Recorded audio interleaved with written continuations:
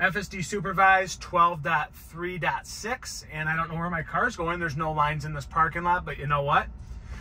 We're going to see if we can navigate through this hectic parking lot during lunch rush. Again, there's no lines, and we're going to see if I can get my butt home without killing somebody like this guy. Look at that. Oh, Mission Tortilla guy. FSD caught it real quickly. I love this. It's so cautious around human beings that come out of nowhere, because I didn't even see the guy.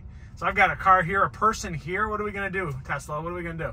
We're going around the people almost in the middle of the road. Dude, this is amazing.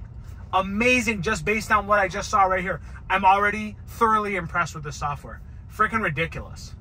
Ridiculous how it just navigated around those people. Everybody says, oh, it's so dangerous. You got to watch out for this software. It kills people.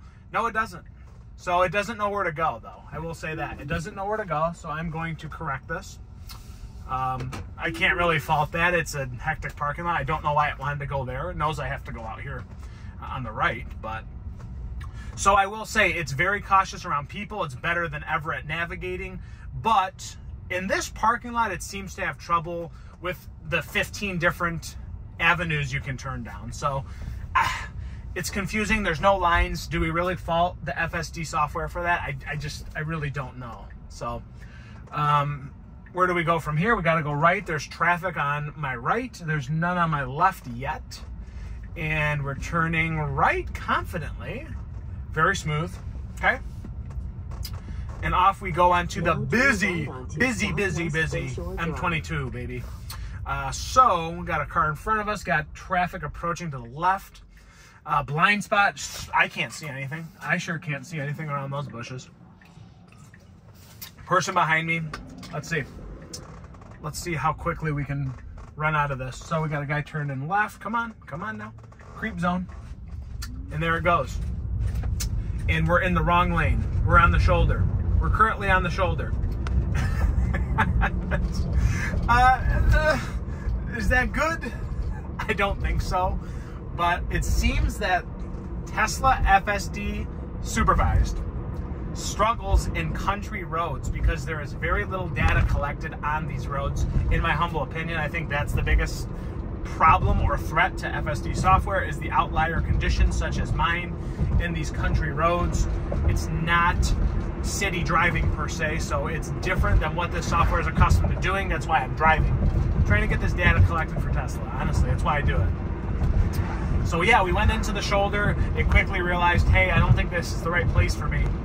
Turns its turn signal on, gets into the right lane. It's only one lane, but again, you have this wide shoulder in the country roads. So I'm intervening more on 12.3.6 in rural places. I think if I took this to the city, it would do 100 times better than what it does in the country for some reason. Again, data collection is probably an issue on these roads. So quickly noting, it's very confident, it's very smooth in turns, and especially I did a drive earlier. But again, I had to intervene because it was a non-lethal intervention, if you will, or non-critical. It's not staying in the correct lanes. It's being a little bit too aggressive, choosing the wrong lane. Not that it was critically wrong, but those are the critics and critiques I've got so far. I do think this software would do insanely better in the heart of Traverse City. Because the last drive I did there, it was perfect. Exceeded my expectations. We always seem to have trouble in the country roads.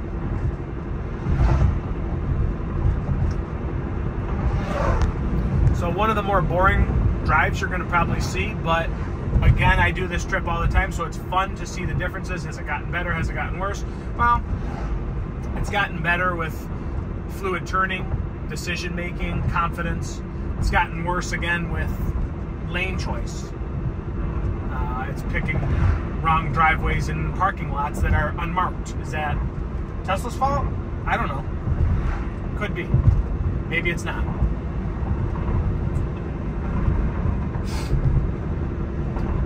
But I'll tell you guys, this is a busy road come summertime, and we're getting close. It's May.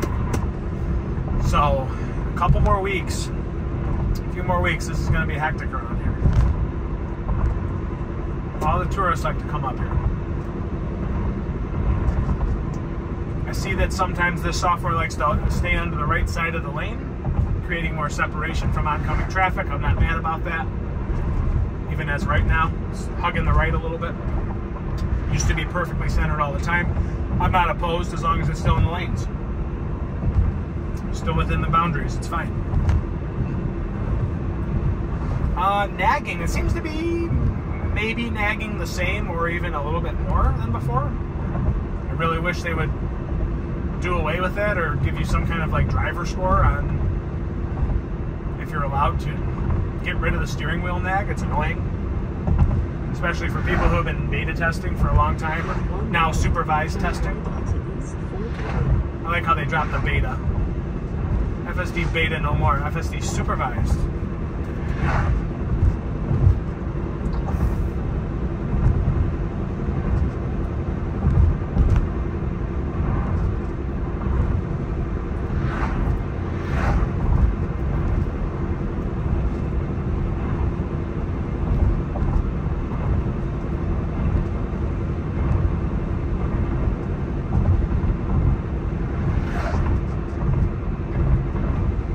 Overall, first impressions, it's good. I'd like to test this in the city. I do think we regressed a little bit on country driving.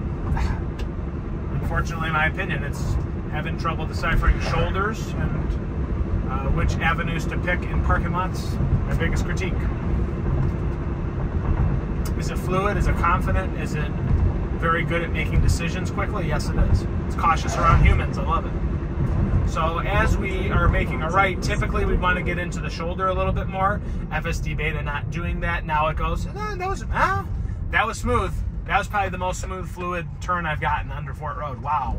Wow. In 500 feet, your destination insane. will be on the right. So fluidity is good.